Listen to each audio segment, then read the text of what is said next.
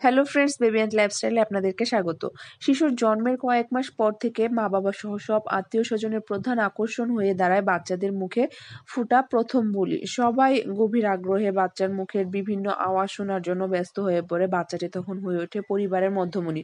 তবে সব বাচ্চা এক সময়ে কথা বলা শেখে না। কিছু পদ্ধতি অবলম্বন করে শিশুর কথা বলাকে ত্বরান্বিত করা যেতে পারে। তাই আজকের ভিডিওতে আমি আপনাদেরকে বলবো শিশুকে কথা বলা শেখানোর 12টি টিপস সম্পর্কে।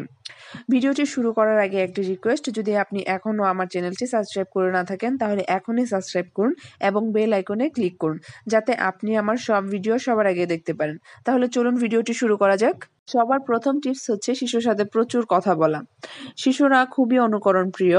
বাচ্চারা সব সময় বড়দের অনুকরণ করতে চায়। বিশেষ করে মা বাবার সাথে শিশুরা সব সময় হাসি ঠাট্টা আর খেলায় মেতে থাকে। বাচ্চাদের সাথে সময় কাটানোর সময় বাবা মাকে অবশ্যই শিশুর সাথে কথা বলার চেষ্টা করতে হবে। শিশুর সাথে প্রচুর কথা বলা শিশুকে কথা শেখানোর উৎকৃষ্ট পন্থা। পরিবারের সদস্যদেরও শিশুর সাথে শুদ্ধ উচ্চারণে প্রচুর কথা বলতে হবে। শিশুকে এমন প্রশ্ন করতে হবে যার উত্তর সে ছোট ছোট শব্দ বা বাক্য অথবা অঙ্গভঙ্গির মাধ্যমে দিতে পারে।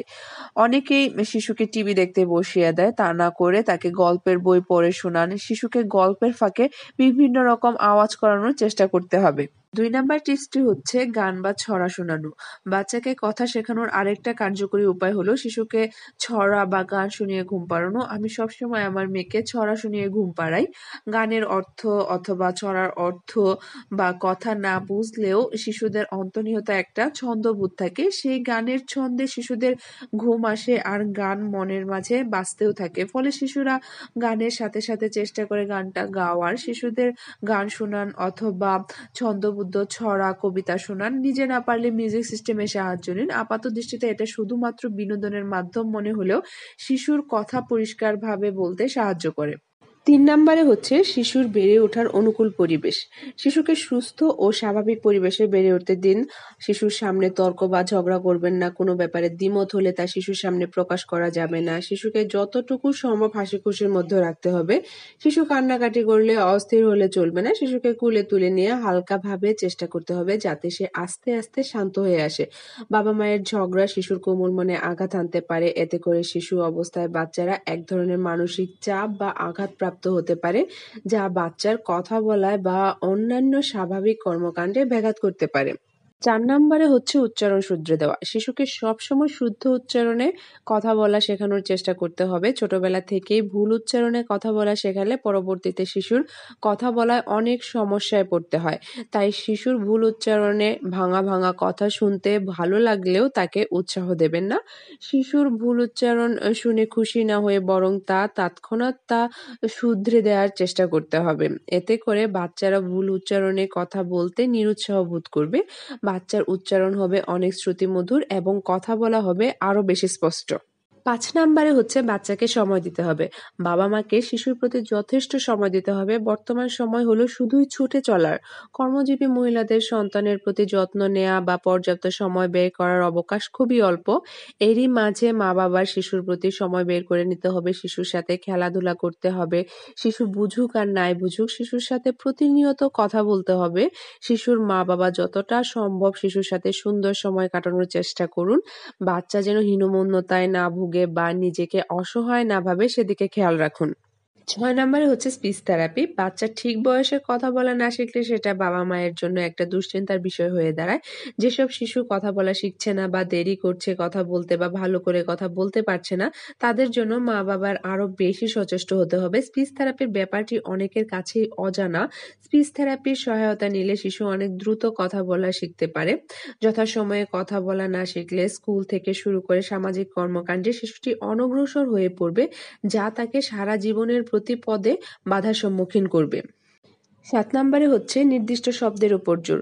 অনেক সময় যেসব শিশু কথা বলতে পারে না বা দেরিতে কথা বলে সেসব ক্ষেত্রে প্রতিটি কাজে একটি নির্দিষ্ট শব্দের উপর গুরুত্ব দিয়ে কথা বলতে হবে। যেমন শিশুকে গোসল করানোর সময় গোসল শব্দটির উপর অধিক গুরুত্ব দিতে হবে। আবার বাইরে যাওয়ার সময় যাব শব্দটি বারবার বলে শিশুকে বুঝাতে হবে।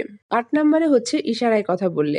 শিশু যদি ইশারার সাহায্যে কথা বলতে চায় তবে সেই ইশারার সঙ্গে সঙ্গতিপূর্ণ এবং অর্থবোধক শব্দ যোগ করে তাকে কথা বলতে উৎসাহিত করুন। যেমন শিশু বিদায় জানাতে হাত বাড়ালে আপনি বলুন বাই বাই অথবা টাটা। শিশুকে প্রতিটি মুহূর্তে ইশারার সাথে সাথে মুখে আওয়াজ করে সেই ইশারার সঙ্গতিপূর্ণ আওয়াজ করতে হবে। ৯ নম্বরে হচ্ছে খেলার ছলে কথা শেখানো। শিশুকে অনেক সময় খেলার ছলেও কথা শেখানো যায়। যেমন শিশুর সবচেয়ে পছন্দের জিনিসটি একটি নির্দিষ্ট উচ্চতায় রেখে তাকে জিনিসটি দেখান। যখন সে ওটা নিতে চাইবে বা আপনার হাত ধরে টানবে তখন আপনি জিনিসটার নাম একটু স্পষ্টভাবে বলুন। যেমন যদি গাড়ি হয় তবে বলুন, "ও তুমি গাড়ি খেলতে চাও?" অথবা "এই যে তোমার গাড়ি।" এভাবে বলতে পারেন। তারপর হচ্ছে শিশুর অনুকরণের দক্ষতা বৃদ্ধির উপর বেশি গুরুত্ব দিন। যেমন শিশুর হাসি বা মুখভঙ্গির অনুকরণ করে দেখান। তারপর আপনার সঙ্গে শিশুকে অন্যান্য শারীরিক অঙ্গভঙ্গি যেমন হাততালি দেওয়া, হাতের উল্টো পিঠে চুমু দেওয়া ইত্যাদি করান। ১০ নম্বরে হচ্ছে প্রতীকী শব্দের ব্যবহার। বিভিন্ন গবেষণায় দেখা গেছে শিশু মূল শব্দের আগে প্রতীকী শব্দ ব্যবহার শুরু করে। তাই এই ক্ষেত্রেও আপনিও প্রাথমিকভাবে প্রতীকী শব্দ ব্যবহারে বেশি গুরুত্ব দিতে পারেন। যেমন গাড়ি বোঝাতে পিপ পিপ, বেড়াল বোঝাতে মিউ মিউ ইত্যাদি। যেমন শিশু মাঝে মধ্যে ২-১টি শব্দ বললে তাদের শব্দভান্ডার বৃদ্ধির উপর জোর দিন। যেমন শরীরের অঙ্গ-প্রত্যঙ্গে মাথা, হাত, পা এগুলো শেখান। বিভিন্ন জিনিসের নাম বল, ঘড়ি, চিরুনি এসব শিখান। তারপর বিভিন্ন ক্রিয়াবাচক শব্দ যেমন খাবো, যাবো, ঘুমাবো ইত্যাদি শেখান। নেক্সট হচ্ছে ছবির মাধ্যমে শেখানো। ২ বছরের বড় শিশুদের ক্ষেত্রে সবচেয়ে পরিচিত এবং অতি পছন্দের ৮ থেকে ১০টি ছবি নিয়ে একটি বই তৈরি করুন। প্রতিদিন একটু একটু করে বই দেখিয়ে শিশুকে ছবির মাধ্যমে নাম শেখাতে পারেন। ১২ নম্বরে হচ্ছে মনোযোগ বৃদ্ধির চেষ্টা। যেসব শিশু চোখে চোখে তাকায় না এবং মনোযোগ কম আবার কথাও বলছে না তাদের ক্ষেত্রে আগে চোখে চোখে তাকানো এবং মনোযোগ বৃদ্ধির বিভিন্ন কৌশলের ওপর গুরুত্ব দিতে হবে। যেমন লুকোচুরি খেলা, কাতুকুতু দেওয়া এবং চোখে চোখে তাকিয়ে শিশুর পছন্দের ছড়া গান অঙ্গভঙ্গি করে গাওয়া।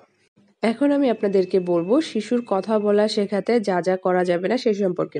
১ নম্বরে হচ্ছে শিশুকে কথা বলার জন্য অত্যাধিক চাপ দেওয়া যেমন বলো, বলো ইত্যাদি একেবারেই করা যাবে না। ২ নম্বরে হচ্ছে বাবা-মায়ের এক ধরনের প্রবণতা বেশি দেখা যায় সেটা হচ্ছে শিশুকে একসঙ্গে অনেক শব্দ শেখানোর চেষ্টা করা। এতে শিশুর কথা বলার আগ্রহ হারিয়ে ফেলতে পারে।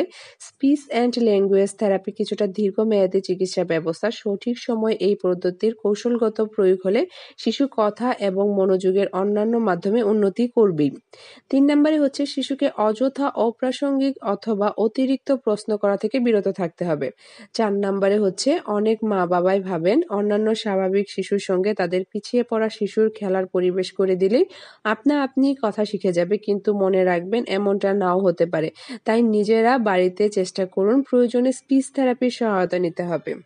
এই টিপসগুলো যে বাচ্চারা একটু দেরিতে কথা শেখে তাদের জন্য প্রযোজ্য। তবে মানসিক বা শারীরিক কোনো প্রতিবন্ধকতার কারণে বাচ্চা কথা না বললে সেক্ষেত্রে অবশ্যই বিশেষজ্ঞ ডক্টরের পরামর্শ নিতে হবে। সো ফ্রেন্ডস, আই হোপ এই ভিডিওটি আপনাদের ভালো লেগেছে। ভিডিওটি ভালো লেগে থাকলে লাইক করুন এবং শেয়ার করুন যাতে এই ইনফরমেশনগুলো সব মা-বাবার কাছে পৌঁছে। আর অবশ্যই আমার চ্যানেলটি সাবস্ক্রাইব করুন। Thank you so much for watching baby and lifestyle.